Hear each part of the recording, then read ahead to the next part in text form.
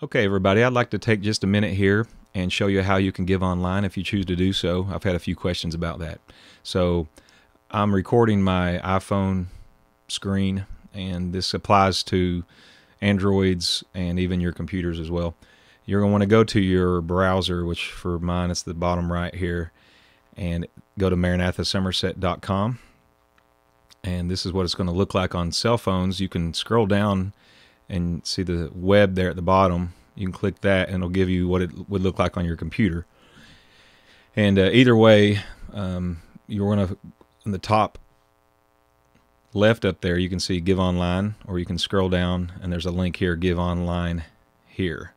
So you can click on either of those. It's going to take you to this website, Tithely, and this is where you can do it. It's already set up for Maranatha Baptist Church. It goes straight to our bank account. It's really self-explanatory. You'll just click on the amount, and so you can, if you're going to give $100, you can just put that there. Pretty simple. And then if you want to give to general fund, tithe, missions, or the building fund, usually people just give to the tithe or for the tithe. And if you're giving to missions, the biggest negative about this is you have to give two different ways. You have to do a tithe, and then you have to go back and do this again and do and allot it to missions. And so it doesn't cost anything extra to do that. It is what it is. And so you click what you're going to do there, and then you put in your card number. If you want to do a bank account, to the bottom right there, you can click bank account, and then where you put in your routing and account number. And then also you'll do your email address, your first and last name, and that is so at the end of the year we can email giving records and for tax purposes or whatever.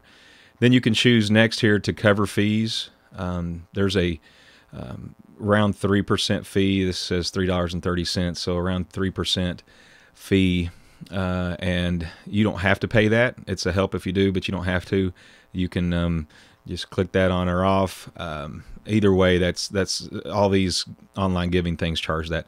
Then you can set up automated giving, and you can say how much you're going to give every month. You can do that first and 15th monthly. It's really neat. You can do that as well.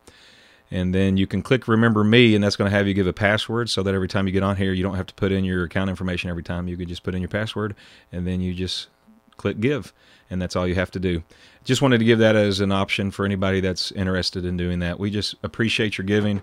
We're not doing this obviously to get any gain from anybody. We're just doing this because it's part of what we do as a church. We give because of how God has blessed us. And we also want to be a blessing to people that are in need. And so we're always looking for opportunities to give to people in our church that are maybe having a hard time during this time. And so let's be in prayer about how we can be a help to people.